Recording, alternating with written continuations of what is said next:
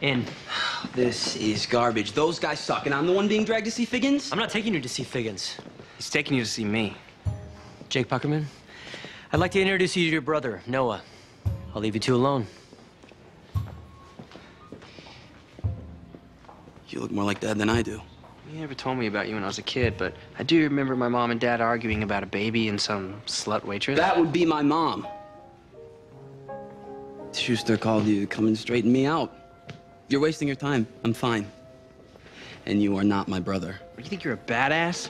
Nailing a bunch of chicks, beating up some punks in the cafeteria? I'm the original badass. I had my first threesome at 7, and once I beat up a police horse. So what? Are you gonna kick my ass if I don't get myself together? I know what it feels like to be scared that you're not important, or smart, or worth anything. We have the same dad, bro.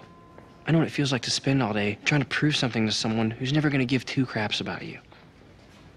I rode my motorcycle, I played my axe, I banged every chick in this place twice. And you know what? None of it made me a man.